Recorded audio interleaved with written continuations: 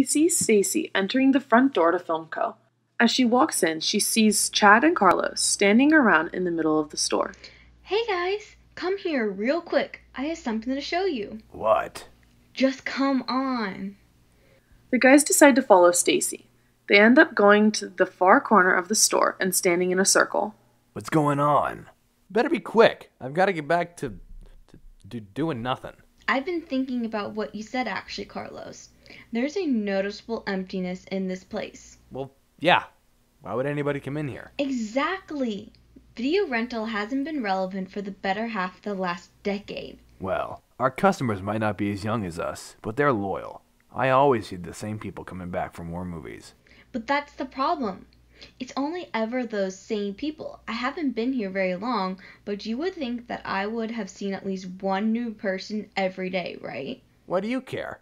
None of us have any stake in this place, but least of all you. You like having a job, right? Honestly, the only reason I come in here is precisely because of the lack of work. The fewer people that come in this store means less work for me. My head is absolutely spinning right now. Come on, guys. Let's be serious. If FilmCo goes out of business, then not only are we all out of jobs, but a little piece of the past dies too. If we aren't able to come up with a plan to save this place, in 2 months where we're standing will just be another coffee shop instead of FilmCo. Alright, so what do you suggest? Should we try to get a larger supply of newer movies or something? Unfortunately, I don't think we'll be able to renovate this place to any useful degree. Film rental as a service is practically dead these days. Then there has to be something else. Stacy looks over and sees that Carlos has become completely disinterested in the conversation. Instead, he is watching a movie on his phone. I think I've got an idea. Let's hear it. What if instead of relying solely on physical rentals, we could also provide an online service that allows you to stream our collection of movies? That way, people could access all of our available movies online, but if they wanted to, they could still come in and pick up a physical copy instead. That's actually not a terrible idea. Carlos puts his phone away. Yes, it is. It might actually be the worst idea that I've ever heard.